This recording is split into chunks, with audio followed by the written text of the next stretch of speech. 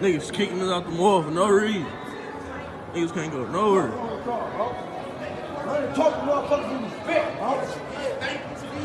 You clearly said you can't take a picture. I said all right.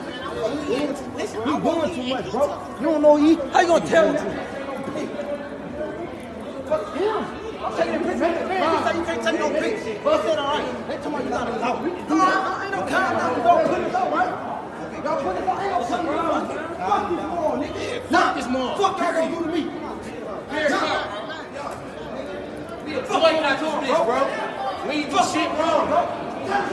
Hey man, I had to take the motherfucking hat off because I'm serious about this shit.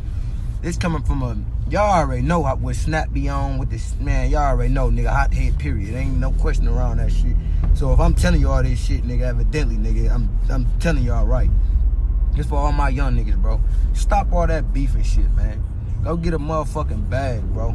Niggas don't need to be having real beef for real, bro. Y'all niggas be beefing over bitches or a nigga said your music weak or a nigga said this and that, man. End that shit, bro.